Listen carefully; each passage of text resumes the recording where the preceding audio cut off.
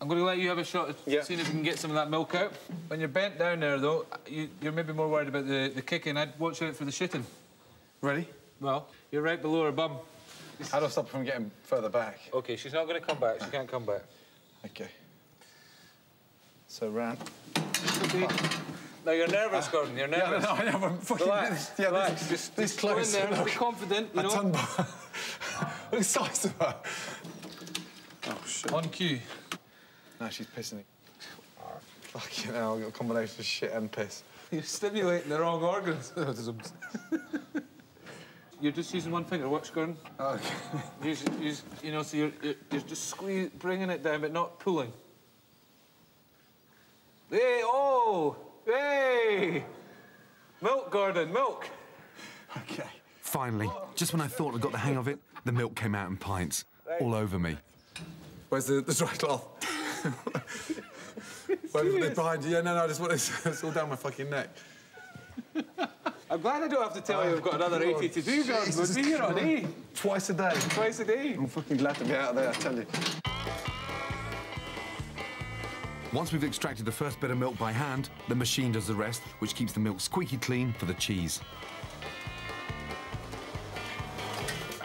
That's amazing, that, you know. Huh? Well, they say the fresher the better for the old mozzarella makings.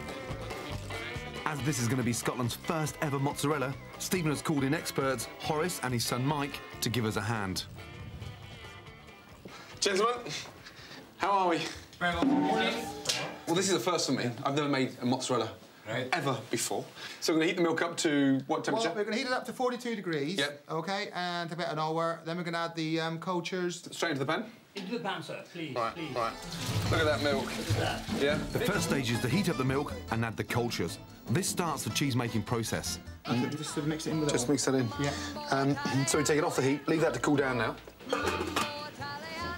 After an hour, the water in the milk, called the whey, separates and is thrown away. The curd is left and is melted with boiling water to make mozzarella. 4%. Nothing processed. OK, good. We're now turning it from curd into mozzarella. Yeah. Pour it right in as quick as you can. Yeah. OK, so we're just mixing it together, melting it together. Push it together, that's right, kneading it together.